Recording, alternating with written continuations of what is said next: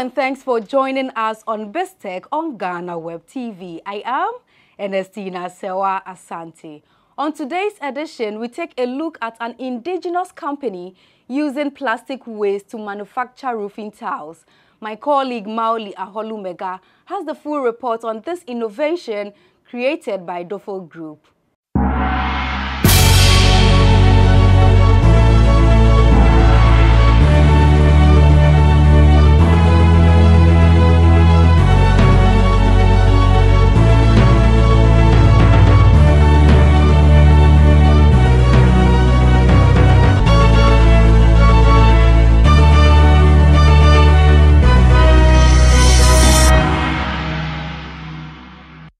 Welcome to yet another exciting edition of BizTech on GhanaWeb TV. My guest today is a young entrepreneur who's using advanced technologies to develop and manufacture roofing tiles through plastic waste. Before I introduce my guest, I'll take a quick break. We'll be right back.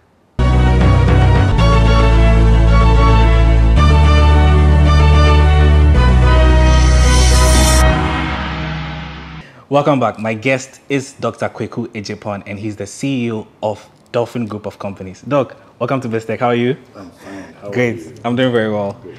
Yeah, so you've been a CEO of Dolphin Group of Companies for some time now. Just briefly share with us how your journey started to where it is now. Wow. Well, this journey has been quite a long journey. Every journey begins very small and very humble. But I started very small. We started with our roofing. Actually, we have a car dealership as well. Oh, wow. And we started with a roofing gradually. As time goes on, the roofing is doing well. But as time goes on, I realized that what can I do to solve a problem in this country? So I decided to come up with an advanced roofing tiles, which is the EcoFill ecosystem. That's the EcoFill Ghana. That's the name of that company, which is under The Dolphin Group. Okay.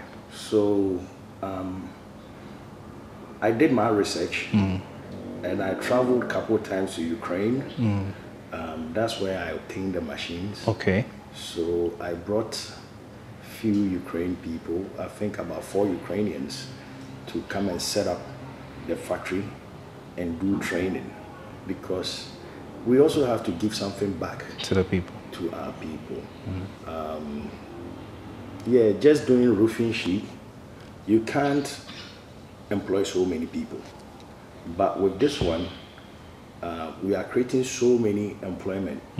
We are getting so many people off the street, especially with the boys in traffic that are asking for money from people. We are using them to collect plastic waste, and we are also turning the plastic waste into something meaningful. So this has been our journey. I don't want to go in too much, because if I go in, maybe some of your viewers might be sad, because like I said, every journey starts very humble, and how it started is history, and it's now become a mystery. Yeah. So like you said, I mean, we'll talk about some of the challenges that you faced, and then some of the highs that you've also achieved. But I want to come to the plastic waste bit. Yes. What was that one key thing that you saw before setting up the companies, the roofing sheet and all of that, and you wanted to use plastic waste? Okay, so one day I was driving through town and it was raining, and I saw too much plastics flooding the gutters, especially the under 20 microns. That's the your sachet water and the black one. So I was like, how can we solve this problem? Because you see, we don't have to look at what we will get. We also have to look at what we can give. That's one thing about life. One should always look at how to give. It's much better than to receive. If you learn how to give, it will come naturally. So that's what made me go into it. That's what made me do that research and see what I can do with that plastic. And it's not only the roofing tiles. We can also use it for pavement blocks and other things. So we are working on new equipment as we speak now. Okay. So you source most of the raw materials locally right here? All our raw material, with the exception of the color, the pigment that we use. All our raw materials are locally. All the plastics, the sand, and the only thing, the PP too, we do it ourselves. We produce our own PP, you know. So nothing is imported. Imported, okay. Yes, everything is locally. Okay. Yeah, so I want to come to climate change because I think you are doing something really amazing with the plastic waste. So we have global climate change in our world today. The weather is looking very funny in different times. The weathers that we are supposed to experience, we are not getting to experience. How is the eco-fuel that you are producing, how are you infusing climate change to sort of solve some of these problems? Okay, so with that product, we took it to scientific research to do a test on it. Okay. And this product can actually withstand a heat of 230 degrees Celsius of heat. That's quite a lot. Yes. So, I mean, in Ghana, our climate does not go that high. So where I think they need us the most is on the desert side, you know. And also, I mean, this product is one of a kind. You know, it don't rust, it don't rot. It's also a fire retardant, you know, because of the sand content in it. Okay. When there is fire, it will not burn. It's it don't break. Okay. Assuming you are up working as an installer and you drop it, it will not break. And even if it breaks, we can recycle it again. So there is no such thing as waste. But in terms of climate change, I think this is one of the best. Okay. Yes. Yeah. So I want to come down to cost, which is a very important aspect of every business. How are you ensuring that the products that you are producing are cost effective and they're also durable? I mean, I've had the chance to see some of them and it was quite impressive. So as cost goes, for now, I would say it's around the same price as the alu zinc that we are doing now. But I can guarantee you that this is much better and it turns out to be cheaper than the alu zinc because this lasts longer, is more durable. And two, it's not that expensive. The only problem or the only challenge we are having now, I may say, is our production capacity. Production capacity, okay. You know, production, you know, Ghana, you have to do everything on your own. Yes. You know, so we are doing it gradually. Okay. Our production capacity, we are working on it. Working on it. Once we can produce more, I think we can do it for every Ghanaian to afford some, by God's grace. So I understand you've been doing this for some time now, quite some time now. You've had other businesses as well, but this is what you're mainly focusing on. I'm sure you've also had some challenges along the way. If there are, can you share some of those challenges and what were those key lessons that you learned from some of the challenges that you experienced as a young entrepreneur? Oh, you see, the challenges, one, with being an entrepreneur, it's very tough, especially outside of the world. You have people that will believe in you and people that might think you are just joking until you get there before they start to believe. I've had challenges with workers. I have had challenges with the system. There is no help.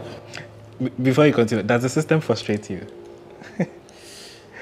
I wouldn't want to be stepping on any toes. All right, good. I think it could be better. It could be better. Okay. Yeah. I think for most entrepreneurs, they also share the same view that it can be better. It can be better because the challenges. If we're going to talk about the challenges we have, I don't think we will go today. In any business, there's ups and downs. We've had our good times and our bad times. Our good times are very, very good, and our bad times are very, very bad. Okay. But in all, we keep giving glory to God because some companies started and they are no more. But 10 years more and still counting, we will continue on to thank God. Amen. Yeah. Before we go, I just want to find out from you, you've been operating for some period. What's the future of the Ecofield and the Dolphin, the whole Dolphin group that you run? To be sincere, the future of Ecofield is super bright. Sometimes it frightens me. Why does it frighten you? It frightens me in the sense that, can you imagine, look at a place like Northern Region. If you see the amount of plastic waste that is flooded in that place. We are looking at setting up in all the capital regions to collect the waste and also do our shredding there. So we bring the raw materials to our factory. The first one we went to where Ecofield is for production. Okay. So I look at doing this. It means Ghana, plastics will be a thing of the past. And we also pray that all Ghanaians will contribute in terms of helping to collect the waste and also participating in some of products, using it so that we can get a better Ghana. And I'm looking at also doing export. Okay. I'm talking to few people in few countries. So we want to export some of our products to all over because everybody, I think, is a good thing and everybody must enjoy, not only Ghanaians. No, only Ghanaians, okay. So we all have to enjoy it. Yeah. Doctor, I've been having a very interesting conversation with you. Thank you so much for sharing. I've been speaking with Dr. Kwaku Ejipon, and he's the CEO of the Dolphin Group of Companies. He's been sharing his journey with me, and also he's also a young entrepreneur who's using advanced technologies to develop and manufacture roofing tiles. He's been my guest on this week's edition of BizTech. Many thanks for watching. Doc is showing me some of the stuff he has. You can see them right here. All this is made through plastic right here. Yes, you can see very, very durable as well. So yeah, patronize it.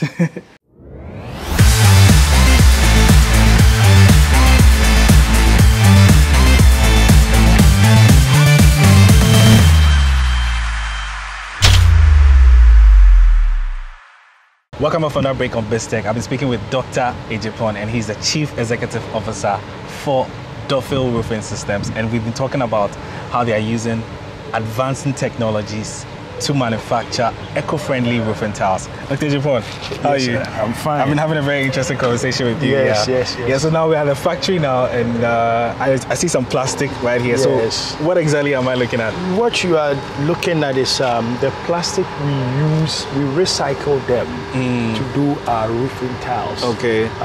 We have various processes that it goes through. All right. These are some of the plastics that are being prepared to be crushed. Okay. Yes, so this one, they have prepared them. They will go through these machines, these crushers. Okay.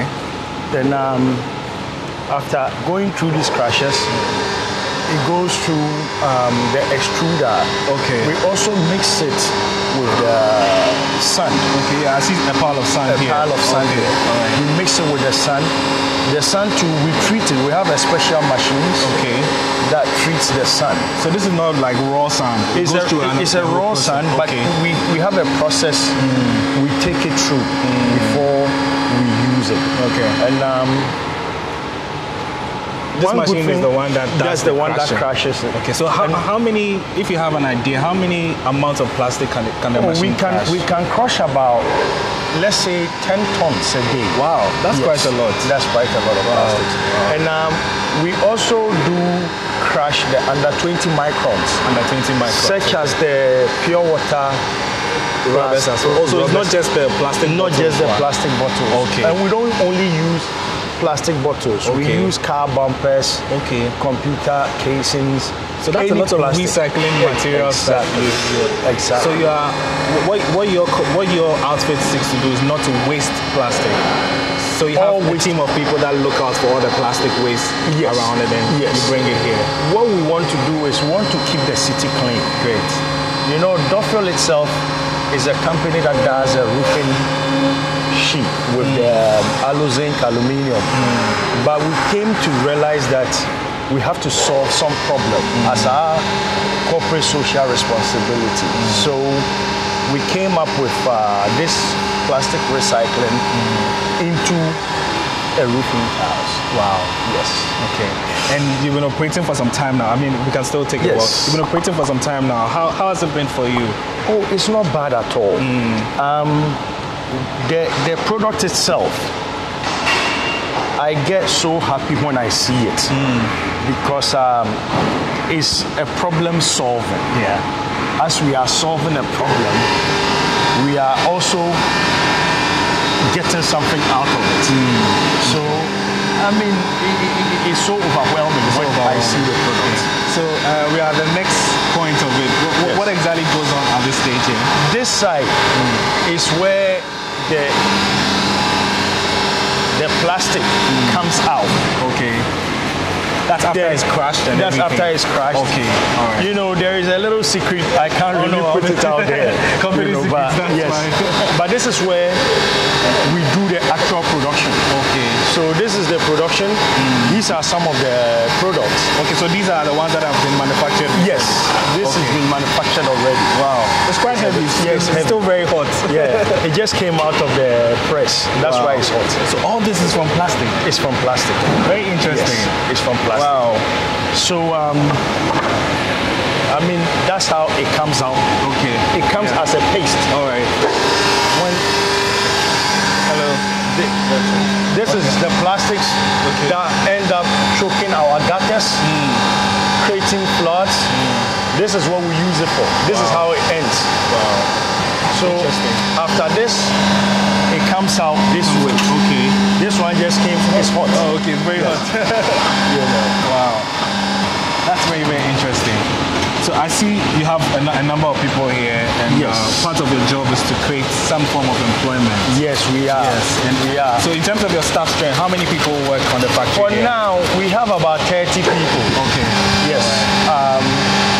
And that's the direct workers. So you have a direct and indirect. And indirect. The ones that are collecting plastics and bringing it, you know, we can say about 60, 70 that brings plastics, and then we pay them. That's quite a lot of a number for you. We are trying to make sure we create employment for the country as well. Yes. Yeah, so finally, before we go, once this is done, where next do you take it? Does it have to go through another process? No. Once it's done, now it goes to the site. Okay. Then we have our installers that do the installation, which we will show you a few of the jobs that we have done. No problem. Thank you so much. You're most welcome, sir. There you have it. I'm speaking with Mr. Dr. Ejipon, and he's the Chief Executive for Duffield Roofing Systems.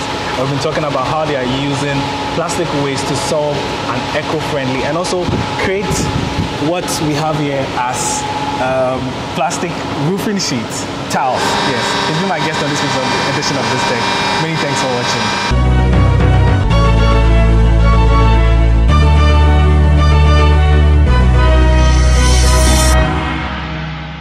Thank you, Mawuli Ahorlumegah, for that report. Up next is BizHeadlines.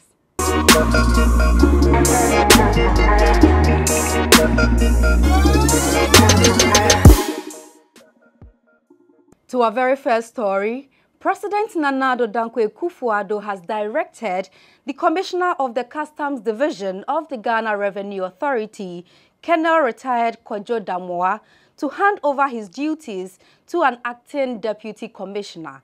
According to a statement signed by the executive secretary to the president, Nana Bedietu Asante, the decision comes following the expiration of Colonel Damwa's contract in October 2021. He is expected to hand over to the deputy commissioner, Seydou Idrisu Idisa, who will act in the role pending a substantive appointment made by the president. Colonel Kwadwo Damwa's dismissal comes at a time he is being investigated by the Office of the Special Prosecutor for his role in corruption-related activities involving La Bianca Company Limited. A finding from the Office of the Special Prosecutor dated August 3rd, entitled Report on Investigation into Alleged Commission of Corruption and Corruption-Related Offences involving La Bianca Group of Companies and the Customs Division of the Ghana Revenue Authority, indicated, among other things, that the frozen food company owner used their position to evade taxes. Initially, while reacting to the report, the Customs Board said any attempts by the Special Prosecutor to bring him down will not work. However, in a recent interview, he said he will work with the OSP to assist with their investigations, adding that the Special Prosecutor has the right to investigate. Deputy Finance Minister John Kuma has noted that the Afro-Exim Bank loan has been fully received by government. According to him, the full amount of $750 million hit the account of government on Monday, August 29th.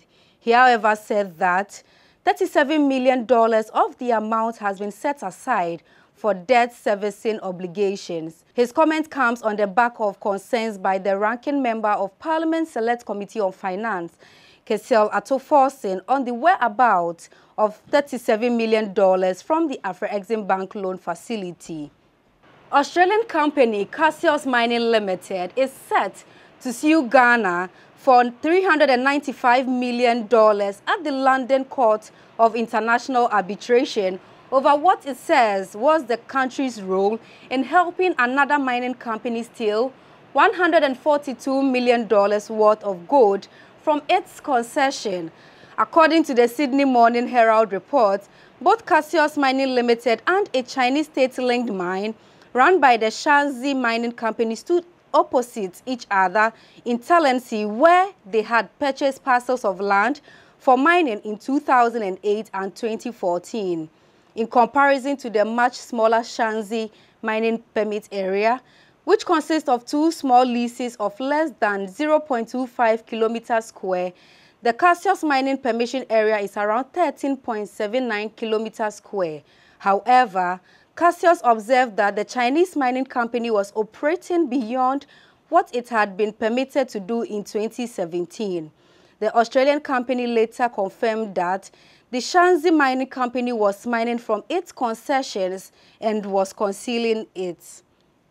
The cost of international air tickets has increased exponentially in recent weeks as local demand remains elevated and more passengers from neighboring countries opt to fly out of Accra to various destinations in Europe, America, and popular holiday destinations around the world. A round trip from Accra to London in economy class, which used to be 10,000 cedis just a few weeks ago, has increased to between 20,000 and 43,000 cedis, depending on availability and the airline of choice.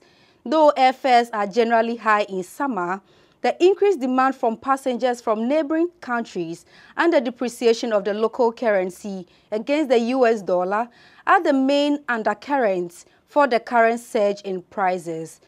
The president of the National Association of Nigeria Travel Agencies, Susan Akori, confirmed the new development to Nigerian news media, The Punch, last week. The Office of the Registrar of Companies has begun processes to strike off 2,584 dormant and defaulting companies from its companies register. The second phase of the delisting exercise is expected to continue up to the end of December this year and forms part of efforts to clean up the companies register which started earlier this year.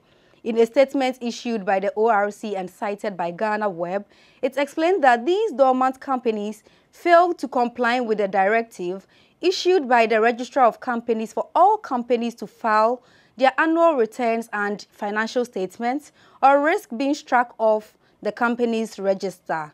The ORC said the exercise has so far affected companies which include Private and Public Companies Limited, the Unlimited by Shares, Private Public Companies Limited by Guarantees, schools, churches, associations, unions, fan clubs, etc., professional bodies and external companies.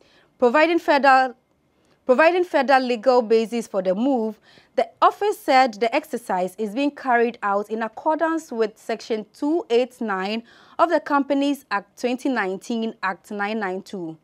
After payment of $2 million to Africa Investor Holdings Limited by the Ghana Infrastructure Investment Fund towards the construction of the Accra SkyTrain project, according to the latest Auditor General's report, the project may not come to fruition as the contractor is yet to receive an operational license to begin work.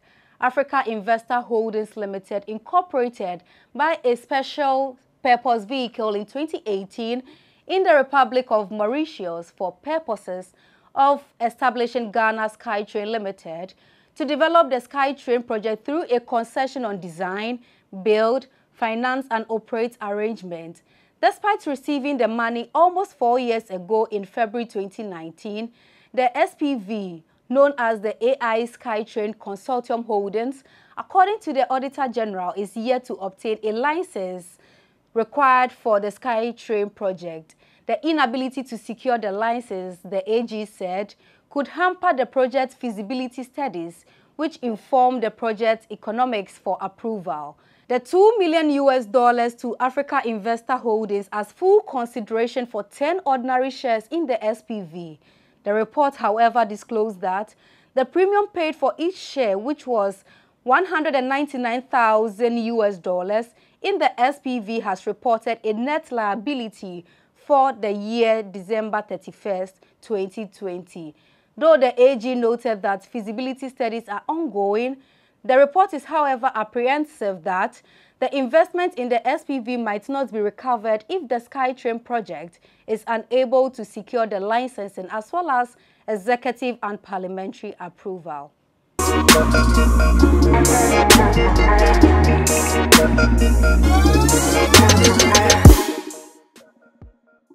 Thank you very much for joining us on today's edition of BizTech on GhanaWeb TV. Before we go, do log on to www.ghanaweb.com for more stories. Do well to follow us on all social media platforms, on Facebook, Instagram, and Twitter at the GhanaWeb.